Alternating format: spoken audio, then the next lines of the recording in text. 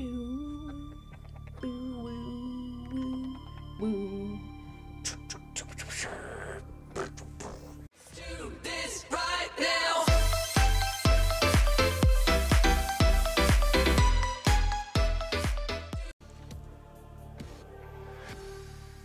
Good evening, my name is Macleod and welcome back to Subnautica Experimental KOOSH Biome Build Part 3. It's been a while, I know. And I also know that I don't normally start on the menu, but look at this! Isn't this amazing? They've changed the menu screen. It used to be like underwater, and they'd have pre-filmed some stuff like stalkers going around in the kelp forest, the mushroom trees area, and other places like that. But now they've updated it. It's much less laggy now, because the other one, I asked one of the devs because the resolution on the background of the menu was really low and quite laggy sometimes. And that turns out that is because they recorded it, then imported it into 3D, then recorded it, then like rendered it to 30 FPS, then the front is 60, it messed it up. This is much more clean looking, and I really like it. This was going to be the VR, and it is still the VR. So if you don't know what VR is, it's Oculus Rift. This is the VR menu, so this will be what people in the Oculus Rift will see, so this will move around, which is really cool. And I really like this menu, because look at the waves, they look so real, don't they? Oh, good lord, no. Please? Okay, well I feel like we're safe. Yes, I think our build is fine, which I'm very glad about. I think nothing has changed. Yeah, I'm pretty sure it's been left as it is. Okay, so, basically, what you will notice is that there are moon pools here. Now, unfortunately, you know, remember how my mic broke and stuff like that? I did actually try and record a video of the KOOSH Biome build whilst having no mic. Well, I did have a mic, but it was a really, really, really crappy old one. And I recorded it, hoped that it would work, and the audio was just so bad that I just didn't upload it because it was pathetic audio. And I really don't want to upload things that are awful quality for you guys because you deserve more than that. So I didn't upload it, but we did do making sea moths, which I will take you on a tour through as well now. Some of you recommended that we make lights on the farm, which I went ahead and did in the last episode that won't be uploaded, unfortunately. It's annoying, but that's just kind of what you have to expect occasionally. Not everything can also always go your way. Oh, hello. Is that another one? Okay, so they have changed a bit of the landscape here. Right, okay. Also, one more thing that I need to do. I was thinking I might start a new survival series. Season 3. So if you guys want that, I'm gonna try a new thing. I'm gonna start a poll, and it should come up in a little exclamation mark in the top right hand corner around now. If you're watching the video as soon as it comes out, which I know a lot of you love to do, come back a bit later, because it will be up by then, because it may not be on it straight away. So if it's not here right now for you, then you're probably a bit early. So just come back, that's all it takes. And it should be there. Easy as that. Okay. I'm gonna vote, I'm gonna put a poll, and it's gonna be like, do you want another survival series season? I'll get the results, and eventually I'll see whether you guys want one, whether it's a resounding yes or a resounding no. If it's a resounding yes, I'll do one. If not, I won't. Okay, so this is the first sea moth that we created, and it is the sea biscuit, the good old sea biscuit. Very old. This is, I believe, let me see the upgrades. This is our exploration one, so it has sonar, pressure compensator, solar charger, and storage, so it can explore, get some fragments and stuff, put them in there, come back, use solar charge on the way. So that's the sea biscuit. These next two are brand new. We have the sea waffle, which is a new one that I just thought of. Very kind of similar colour scheme. It's the yellow, green, blue, and the green. They seem kind of similar. But that's a sea waffle. This is, I believe, our defensive. Yes, the perimeter defense, hull reinforcement, sonar, and power efficiency. Because you'll need power efficiency for using that defense a lot. So Hence why that one is the defense one. The next one is the Toastmaster V1. Now, the reason why this is the V1 is because it is the attack one, and it may die quite a few times. And we don't want that, but it will probably happen. So this is the Toastmaster V1. This is our attack one, so we have 2 Seamoth torpedo systems at the front 2 slots, hull reinforcement and power efficiency for launching those torpedoes 24/7, y'all. So let's just test this. So we're going to have the scanner room coming off to this bit here, because I feel like that's a pretty darn cool place to have it. So let's just see what that looks like. Okay, it didn't like that, did it? Because apparently what they've done now is made it so... we've got our reef back. Where is it? There it is. Good lord, you're in a corkscrew, aren't you? Okay, right, let's go through here. Okay, there it is. Damn, that looks cool. Yeah, they definitely upgraded the visuals. That is really cool, because we're in a very strange landscape here, aren't we? So the wreck will be up there, on this kind of chunk up here. This will be the vent right there. This big hole. So for the moment, I can't really tell when it's scanning. I think it's supposed to be scanning... Hang on, let's just check. Lithium. Is there lots of lithium around here? I don't know what these dots are here. Are they lithium? Ah, there's lithium there. Okay. Apparently, now when you go on the cameras... Oh, connecting. Apparently it tells you where to... Oh, it does! Oh, that's amazing! Okay, so I think they said something about not being able to go further than 500 meters away. And does it take me to lithium? Oh my god, it does. Oh, good lord. Sorry about that. So now, if we... Oh, that is so cool. Okay, so now, if we go outside, can we see where our drone is? Does it tell us where our drone is or not? Oh, it actually has a mini light on it as well, so you can actually shine on what you're looking at. So there's a drone, and here's the lithium. That is really cool. And then you can collect the drone. I don't know which chairs I prefer. I mean, I'd never really have to ask myself this question, because I'm not an interior designer, but I kind of like those chairs. And then we'll have one chair at the head of the... Have it a slight tilt. There you go. Isn't that awesome? That actually looks like a proper meeting room for outer space people. On to what we were going to do this episode, can't get over how cool that room is we're going to make our Cyclops, which is going to be our main kind of base of operations that we'll be able to move around in, because why not? So, we're going to need to build it up at the surface, so I'm going to have to make a long journey all the way up to the top.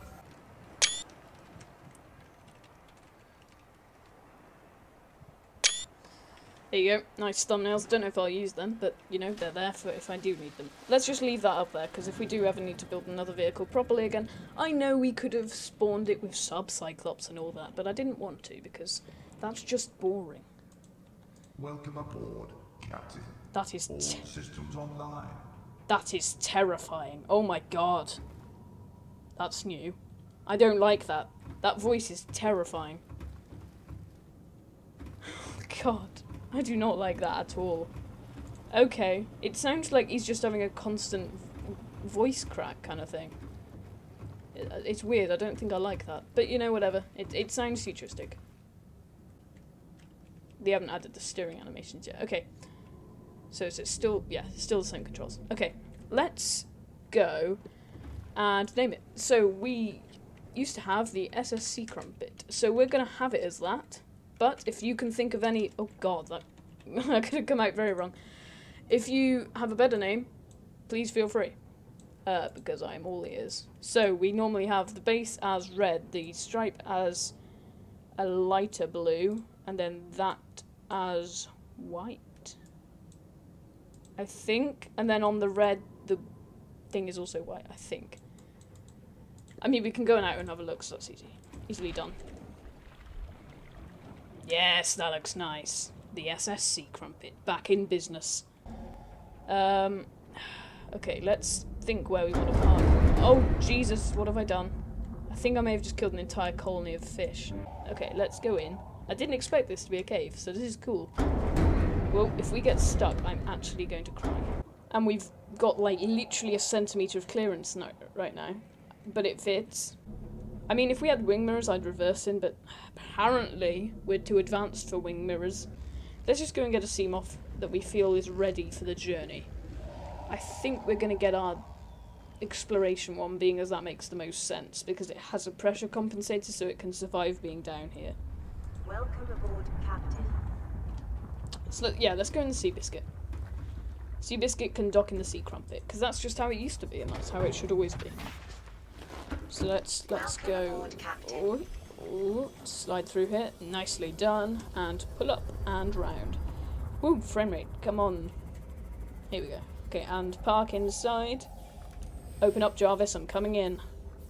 This whole video so far has been a gigantic sexual innuendo, and I realise that. Please do not quote me in the comments. So, let's get some wall lockers going, because wall lockers are bae, as anyone that plays Subnautica will know. They are very cheap to make, and also look kind of cool. Because you can just place them on the wall, and you can kind of place them right next to each other. I'm going to steal an idea here, so please don't kill me for it. But I'm going to steal an idea, and I'm confessing to stealing this idea, and it's from Markiplier. If any of you have watched his Subnautica series, I recommend it because it's very, very good. If anybody gives me any really good advice, I will write their names on these lockers. Obviously, I'll have a limit each episode, so this episode there'll be a limit of 5 names that I can put, simply because it will just be horrible having to write, because all you guys are pretty much really helpful, but if I'll find 5 comments that I find particularly helpful, or interesting, or just ones that make me laugh, and I will put their usernames on the names of the lockers. Because that's fun. I think.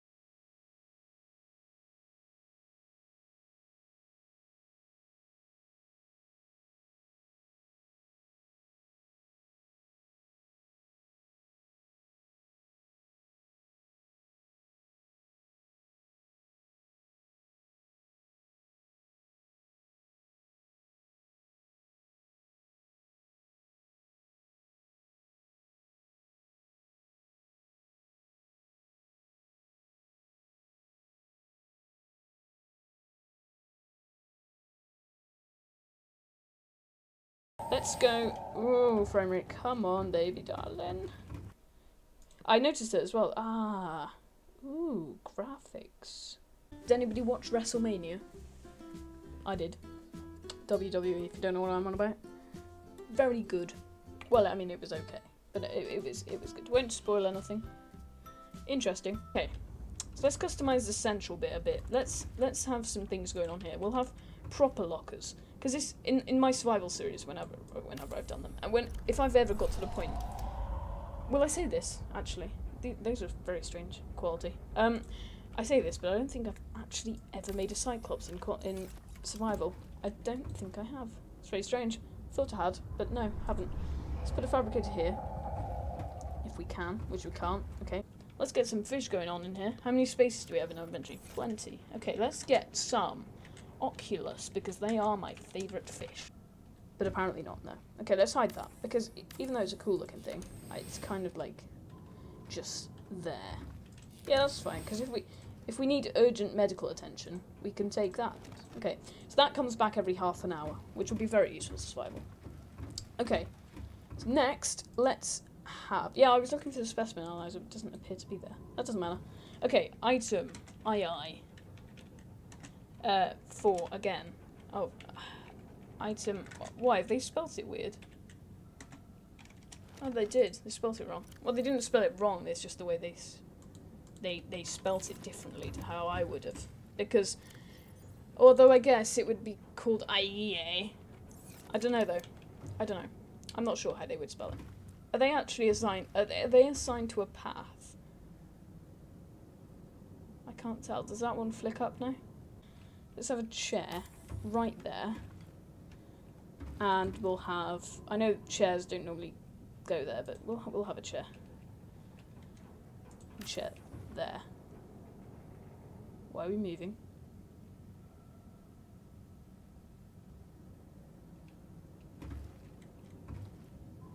Why did we just move loads? I'm scared. Is it... I'm scared. Woo! And one new. Woo! There. How pretty. Let's have a proper box. So we'll have a indoor grow bed somewhere. Don't ask where. We're just gonna have one. Can we? Now the thing is, can we jump over that? We can. They're like there's funny ones. Orange mushroom. Item orange mushroom. Oh my! I know what I've done. I've spawned an orange mushroom in the submarine. Can we? Yeah, we can get around them. That's fine. It's perfectly fine. Can we move around now? I swear I just saw something move. Oh my god, that is a Reaper. Oh my god. Oh my god, no. Oh my god. Oh my god, no. Oh my god. I knew I saw something moving. Oh god, that terrified me. Okay. I haven't seen a Reaper in a while. I haven't actually seen a Reaper in a while. That actually scared me. Okay. Okay. I wonder if it will sense our... I think it just went in the rock. It did. Oh my god, that actually looks terrifying. I swear they've updated it. Oh no, it was just a reflection.